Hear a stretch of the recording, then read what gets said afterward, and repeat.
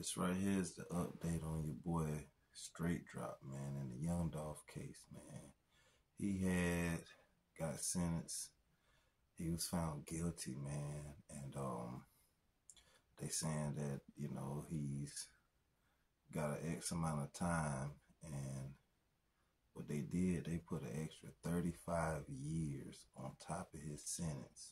So he got life and he has 35. So his lawyer was saying that, you know, this dude's gonna be getting out when he in his 70s, man, and they're trying to reduce that sentence up a little bit because that's the time that he might be eligible to have parole once he's 70 something. Now this is crazy, y'all. Like,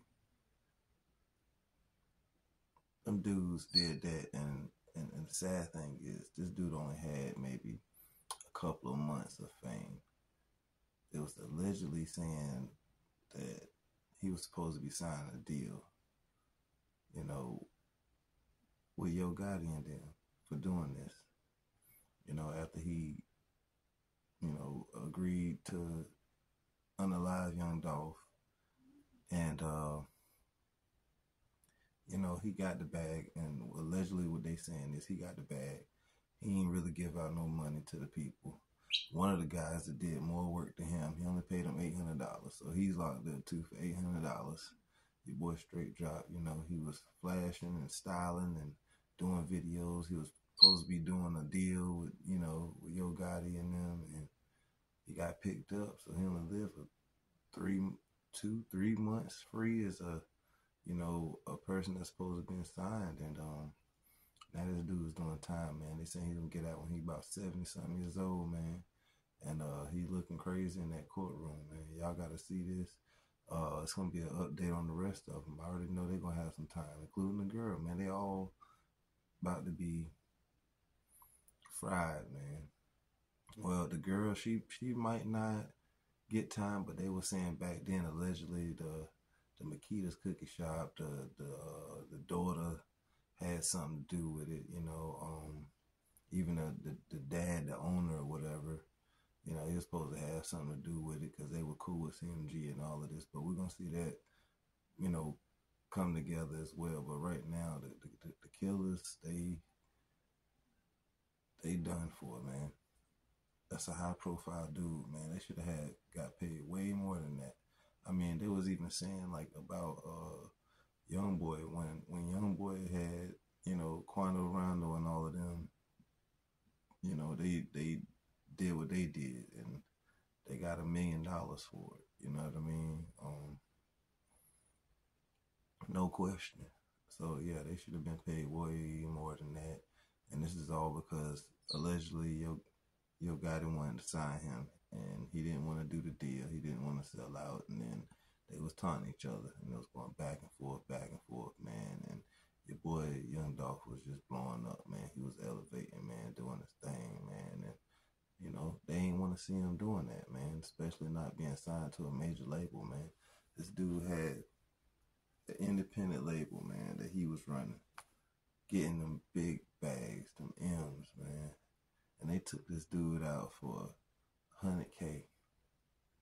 That's sad, man. Like, he could have gave him a couple watches for that, man, and they would have had more than $100K, man. You know, for his life to be taken away. So, yeah, they gave your boy this time, man, and y'all gotta check this out and let me know what y'all think in the comments, man, and let's talk about this one, man, on what y'all think is gonna happen moving forward. And yeah, hit that subscribe button, man. I appreciate all y'all support, man.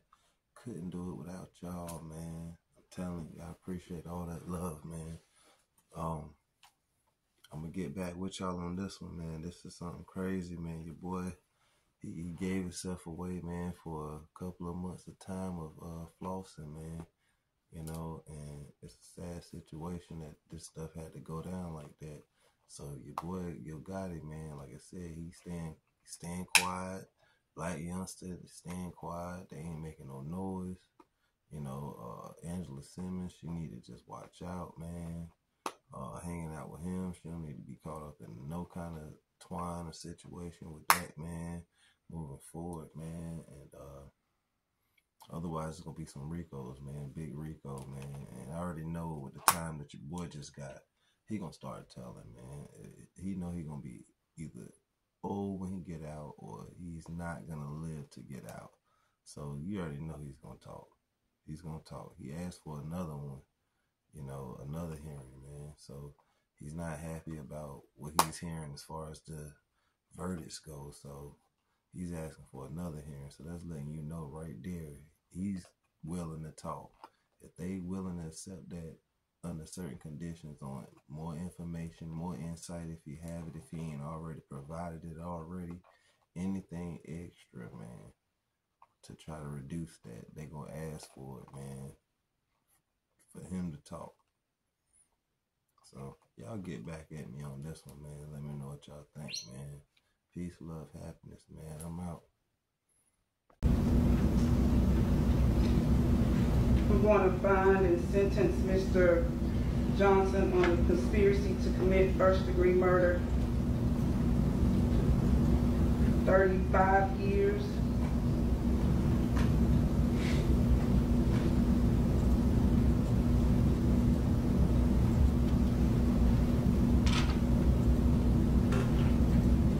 That's a range 2 offender.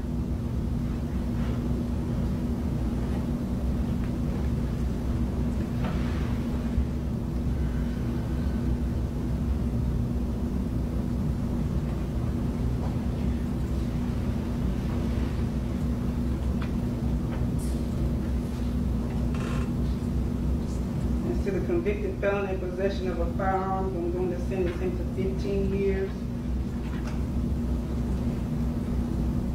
as a range 2 offender.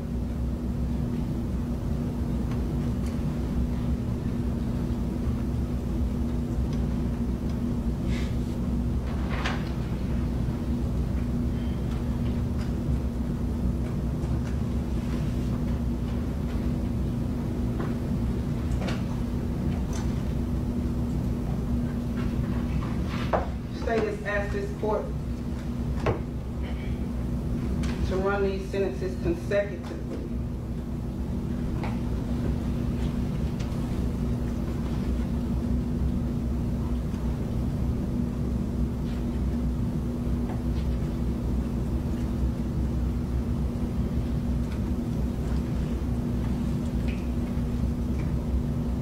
They've asked me to find that the defendant is an offender whose record of criminal activity is extensive.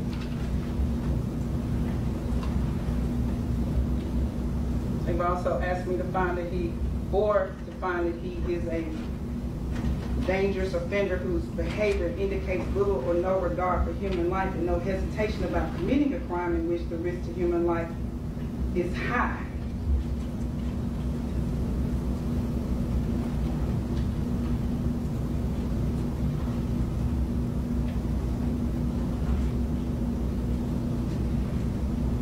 The court also has to find that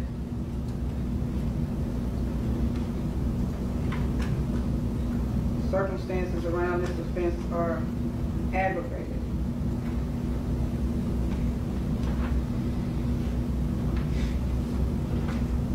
That confinement for an extended period of time is necessary to protect society from the defendant's unwillingness to lead a productive life and the defendant's resort to criminal activity in furtherance of an anti-societal lifestyle. And the aggregate length of the sentences reasonably relate to the offense of which the defendant stands convicted.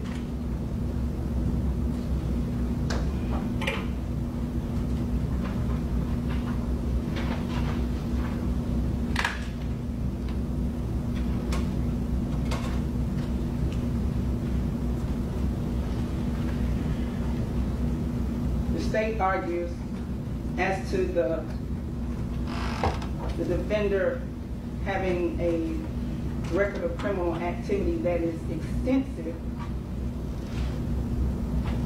that the court can consider not just his prior history, which the court's already talked about, the 3 prior aggravated robberies, 3 prior aggravated assaults in the federal firearms case, but also this first-degree murder, conspiracy to commit first-degree murder, and convicted felon in possession of a handgun. It's unfortunate that we've witnessed Mr. Johnson's progression in violent activity. He's had these prior convictions which dealt with firearms, which dealt with violence and the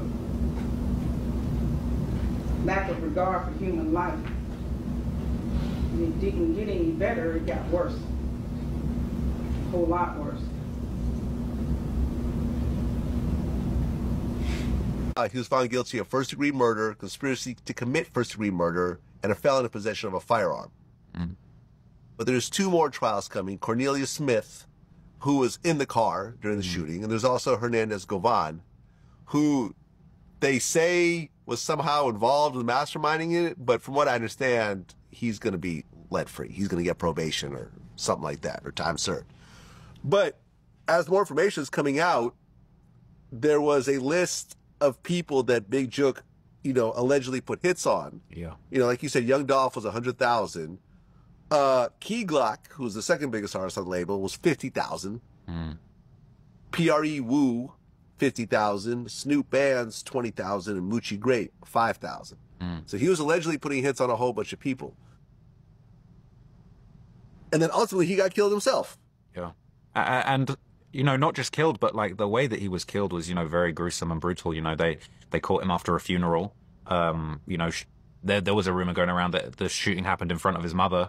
And, the footage of Jook bleeding out on the ground was even circulating on social media. So it was a very gruesome way. And I don't condone that kind of behavior in any way, but it is very messed up and ironic that, Dolph got killed on camera, Jook got killed on camera, for the whole world to see. Sometimes you hear these hip hop stories, these drill gangster stories where people go back and forth. I mean, even the King Von situation, there's a pretty twisted poetic irony in the fact that, Duck got killed on camera and these guys were laughing about it for months. Next thing you know, Von's dying on camera, damn near in the same kind of way. And, for that to have happened to Dolph and Jook, it just shows that if that's the energy you put out, that's the energy that can come back around for you. And, it's really a shame that there's so much negativity in this culture, but then that's the way with this gangster rap stuff, it is really like that. And unfortunately, that's what's going on. Yeah, man, it's stupidity. And I mean, to be honest, like, I'm sure Big Jook, in his final moments, his last few thoughts was, why did I do this? It's not that serious. And now I'm dying over a song, over an insult, over just a bunch of nonsense. And now his mother, who was right there, and I'm sure he's looking at his mother going, wow, you're going to have to live with this because I wanted to be a gangster when I didn't have to be a gangster anymore. Like, really, Yo Gotti created a situation where nobody had to do this anymore. But yet, this is what happened. And you have losses on both sides. And you have kids on both sides. And you have mothers and fathers on both sides. And siblings and fans and everything. And it's just sad, man. I've interviewed Yo Gotti before. And we have an interview with Young Dolph. I didn't do the interview myself, but it's on Vlad TV. And, yeah, it's just sad. It's just sad, it's messed up, and I really hope that people just grow up a little bit. Learn this, take this as a growing up lesson, that it's really not that serious. I totally agree with you. Obviously, look, it's so tragic for everybody involved, for the families, for the fans. Just think of all the amazing music that the world's missing out on because Dolph's no longer with us. Who knows what's going to happen on the other side? You never know. Yo Gotti might get wrapped up in this and end up serving a long sentence in jail. That's another person that's not releasing music, not supporting for their people. And like you say, not to disrespect anyone, but it is kind of childish. It is kind of immature when you think about, what were you put on this earth for? But the nigga right here, man, he was, letting that motherfucker Draco loose. Yeah, he was trying to hit some shit, but... I would have run down the street behind that ass with that motherfucker.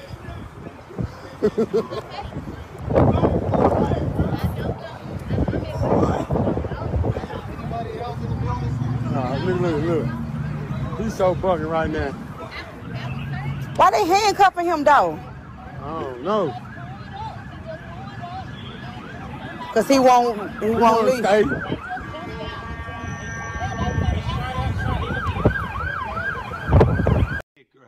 admitted to what he did and said, you don't need to indict me. I'll agree to my charges. Because he had no record, he was range 1, which is 3 to 6 years. Because there were 3 people involved, he pled guilty to 5 years in prison and agreed not to ask for probation. He agreed to go to prison. Kraft says because Johnson was so well behaved in prison, he was given probation and released. After 6 months, he filed a petition to ask for probation because he'd done all these classes and he'd gotten arranged to have a job with a painting company when he got out and done all this, and came to court, and everyone agreed. We didn't even have a hearing. Everyone agreed that he had no record, that he admitted to what he did, and he had done all this stuff while in prison, and they agreed to put him on probation. Obviously, you're supposed to get $40,000, right? But you got $500 and left. Yeah, I picked up the money from up, and I saw how much it was. I'm like, yeah, you know what I'm saying? Like, $500. You could spend that on pills in one day. Yeah, it's over when you get. I can pay it. And this first payment is when you get back from Atlanta. Yeah. All right. Is that the only time you got any money from Justin? Nah. A couple days later, I was in the city or whatever, and he was saying that he was gonna have his folks pull up on me, bring me some money or whatever, hold me down. So I'm thinking he been pulled up about 20, 30,000, you know what I mean? But I had my girl to get out the car, and she met the person. Said they had their face masks on, so we don't know who it was, but they gave her $300. $300. Yeah. Okay. All right, so now we've been paid about $800. Yeah. Is that right? Man sentenced to life in prison for killing young Dolph gets 35 more years tacked onto his sentence, meaning Justin Johnson could be in his 70s before he's even considered for parole. Good evening, and thanks for joining us. I'm Greg Hurst. Hello, I'm Stephanie Skurlock. The additional sentences were handed down in court this morning. WRG's April Thompson was there as the judge described Johnson's crime as one full of envy and greed.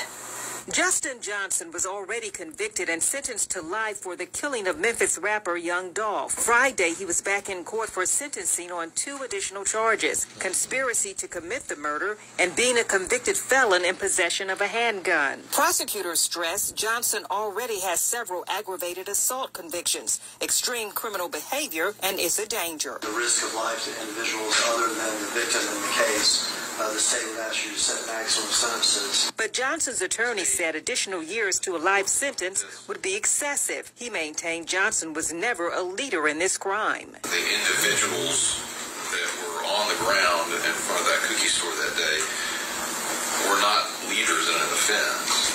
They were manipulated by others. Judge Jennifer Mitchell went back over testimony about the killing of young Dolph 3 years ago outside Makita's Cookies on Airways, saying Johnson showed a lack of regard for life. These were crimes that were committed in our community in the middle of the day, in broad daylight, other people around, for greed. She sentenced Johnson to 35 years for conspiracy and 15 for being a felon with a handgun, to be run concurrent to each other. They will be served consecutive with the life sentence he already had. I think today's result, sends a very useful message that this kind of violence won't be tolerated, and we will do what we need to do to make sure that people who are dangerous stay locked up so they can't get out onto the streets again. But Johnson's attorney maintains his client is innocent. He has already filed a motion to get a new trial. For your news leader in downtown Memphis, April Thompson, WREG News Channel. So Mr. Johnson, by that count, has 3 aggravated assault convictions, federal firearms conviction, murder in the first degree conviction, a conspiracy to commit murder in the first degree conviction, and a second convicted felon in possession of a handgun conviction. 7 all serious, all violent convictions. So 7 serious, mostly violent convictions, and the state would ask your honor to find that is, in fact, a record of extensive criminal behavior that should mandate consecutive sentencing in this case. We've also asked your honor to find that he's a dangerous offender. This is a man who was not motivated by fear, he's not motivated by hate. This was a paid-for hit in the middle of the day in open Memphis business, literally a cookie store. The assassination of an unarmed innocent man.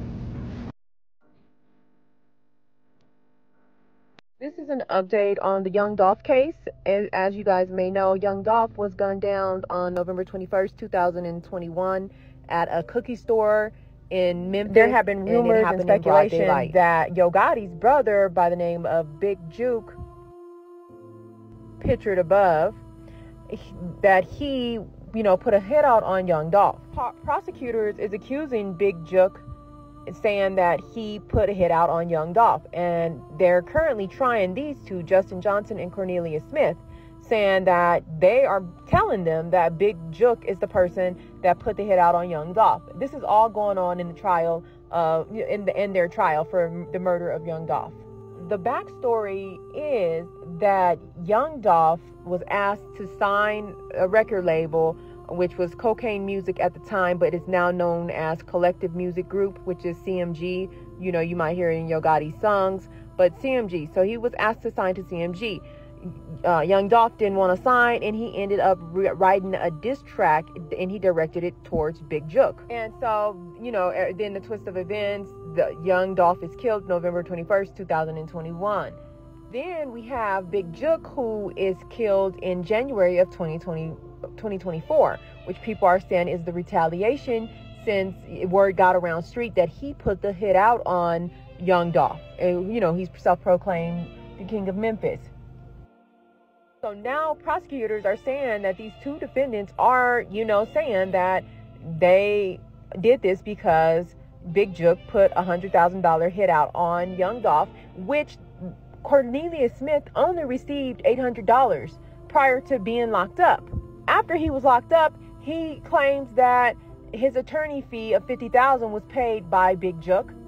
And other than that, he didn't see any money. So he didn't got himself in trouble, and he then did all of this over $800. Like, he took somebody's life over $800. So Cornelia Smith said, you know what, he didn't care. He didn't mind taking Young Dolph's life because he had just lost his young child. And he started taking some prescription medicines, and he really didn't care about anything until he sobered up in jail, in his cell. He got a little clean. Well, he got clean in his jail cell, and his conscience set in. And that's when I guess he just decided to start telling everything. And the thing that I don't think they realize is that no matter how much you tell on Big Juke and that he put a hit out on Young Dolph, you're still gonna take this murder rap. Like, you are an adult. Nobody made you do this. You feel what I'm saying? So whether you was hard up on some money and you needed some cash and decided to do it, you are about to go to prison for this. And then on top of that, you're gonna be labeled as a rat inside prison. So you're gonna be doing some hard time.